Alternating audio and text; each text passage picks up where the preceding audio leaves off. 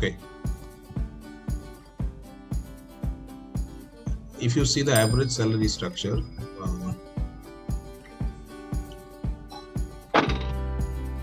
for the freshers, maybe 2 to 4 lakhs. That is in average I'm getting about.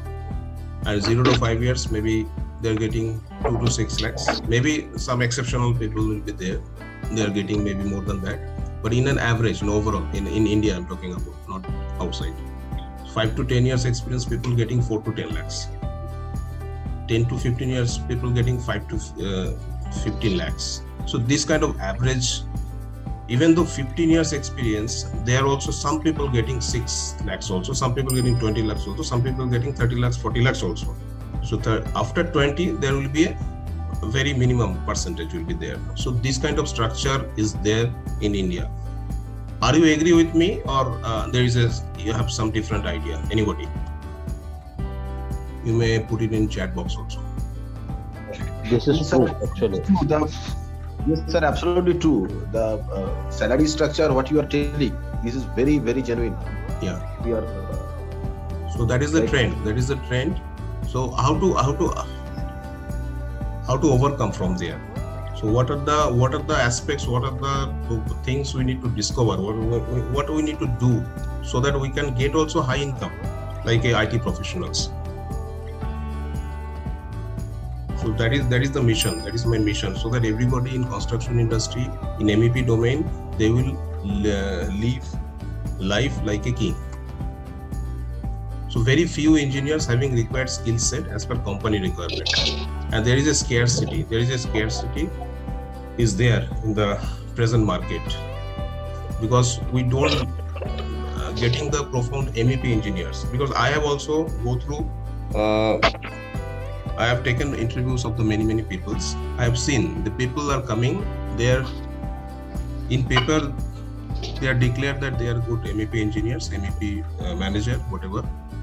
But in reality, they are not able to convey that message, what they are telling in the paper. So that is, and they are losing the opportunities. So that is happening.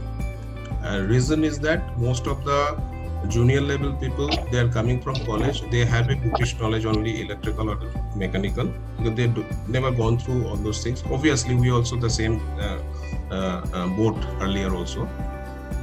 But there is things that changes now. That the world is going very speed, moving faster. So you have to grasp many things within a short time. So that is the gap. There is a gap. I'm trying to fill. I'm trying to fill from the freshers. They get the knowledge and implement and get a good job or do something better. But the reality is that there is a survey. There is an India Today survey I've taken from Google. If you see what they are telling, only 7% engineering graduates, they are employable based on their core field. Like, what does it mean? Only 93% people are not getting job.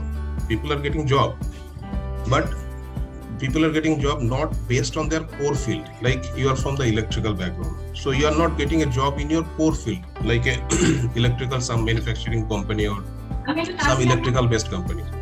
They may divert it to the construction industry or the other industry, retail, or many other sectors, hospitals, hotels. Okay, they diverted to other sectors.